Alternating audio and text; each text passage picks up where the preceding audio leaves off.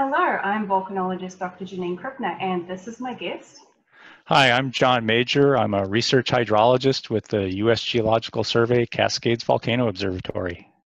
Thank you so much for joining me for this Mount St. Helens 40th anniversary special. You've done a lot of incredible work looking at lahars, especially from the Mount St. Helens eruption 40 years ago. So can you give us a very brief overview of what happened on May 18th, what a lahar actually is?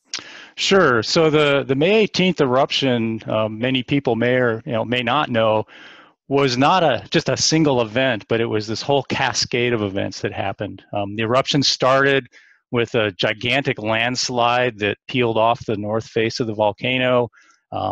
That then triggered what has been called the so-called lateral blast, this laterally directed explosion that swept out across the landscape, and that's what knocked all the trees down that people have probably seen lots of the famous photographs of that.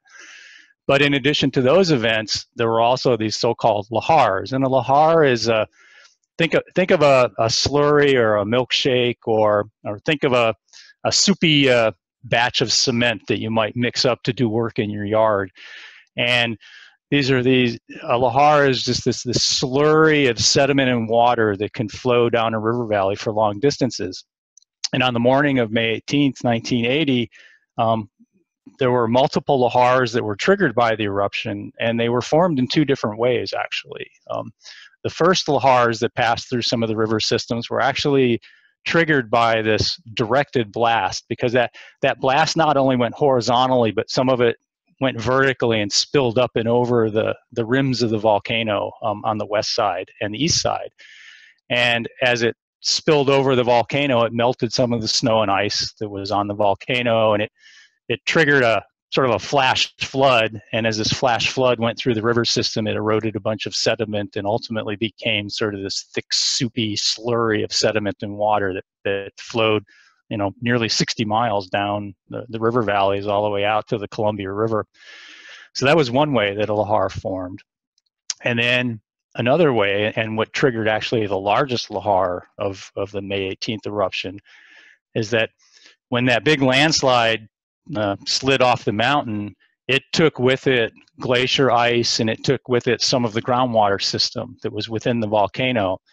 And throughout the morning of May 18th, some of that groundwater and melted ice that was trapped within the debris avalanche or the big landslide deposit began seeping out of that deposit. And over a matter of hours, more and more of it seeped out and began to coalesce.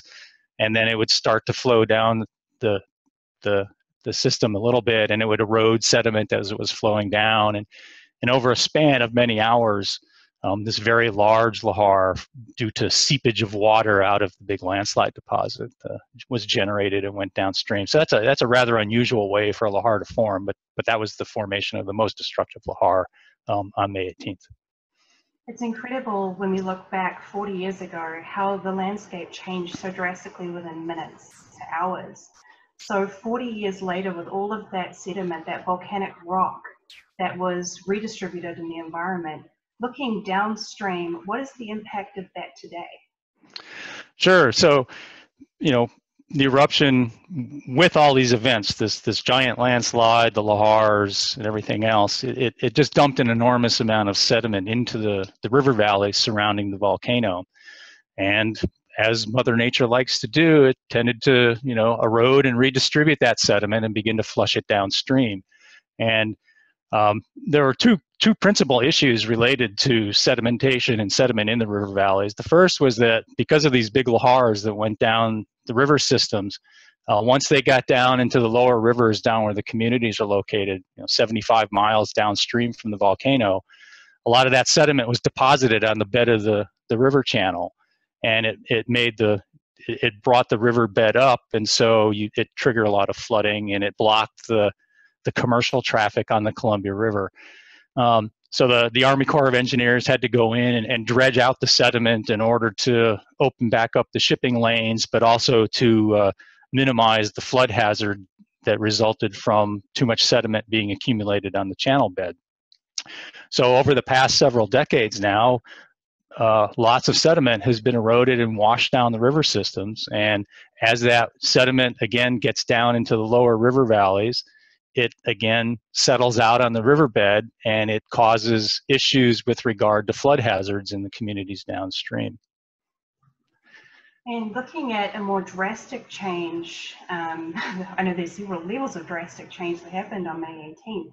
Spirit Lake was moved and it was raised by this enormous dam of debris avalanche deposit. And back not long after there, they realized there was a flood hazard and they made a tunnel to let some of that water out. But 40 years later, what is the risk at Spirit Lake and what is having to be done today? Sure. So when this big landslide deposit slid off the north face of the volcano, it came down into what's called the North Fork of the Toutle River Valley, right at the foot of the volcano. And at the foot of the volcano was also this lake called, very famous lake called Spirit Lake. And that landslide deposit not only blocked the outlet of the lake, but it also raised up the bed and the surface of the lake. In fact, the bed of the lake today is higher than the surface of the lake prior to the 1980 eruption. Both bed and surface were raised almost 200 feet. So in addition to that transformation of the lake basin itself, this big landslide deposit blocked the outlet to Spirit Lake. So now you've got essentially a lake in a drainless bathtub when water has no place to go. But rainfall and snowmelt didn't turn off, and so water kept accumulating in the lake, and when you have no place to go, the lake level would continue to rise.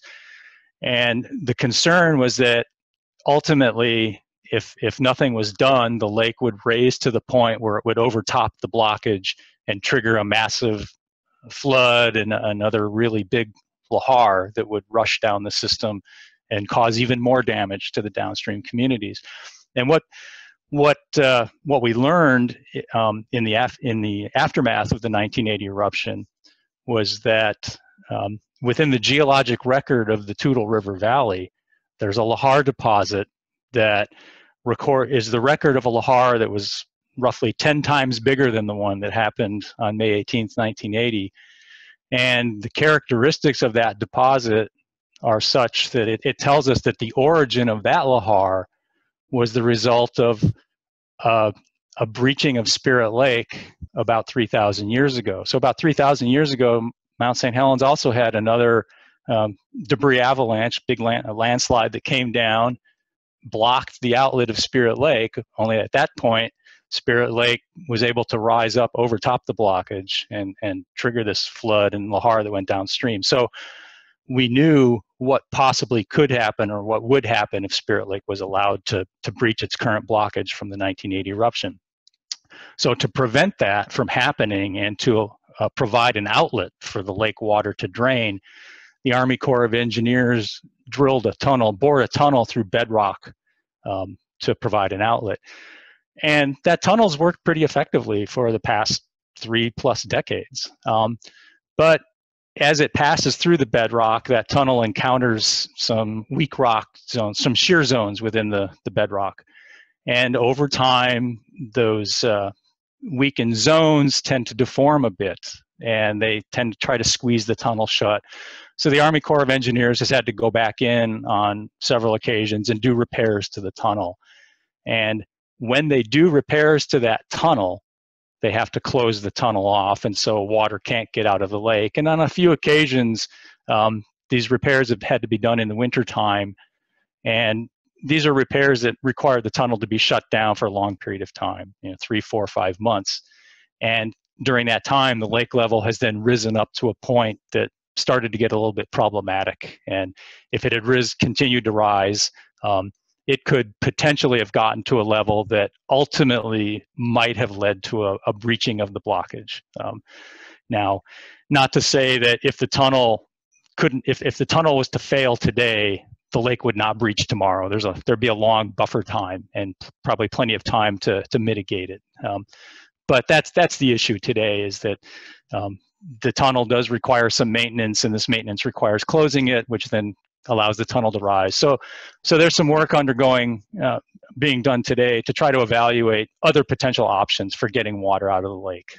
And but here we are, 40 years after the eruption that block the lake, and we're still having to deal with how to get water out of the lake in a safe and effective manner. It's a really important point, and good time to remember that while an eruption might last hours or days or months, in the case of Mount St. Helens, the impacts of that can last for decades. So for thank you sure. so much for joining me for this video. I appreciate you being here. Oh, you're welcome. Thanks.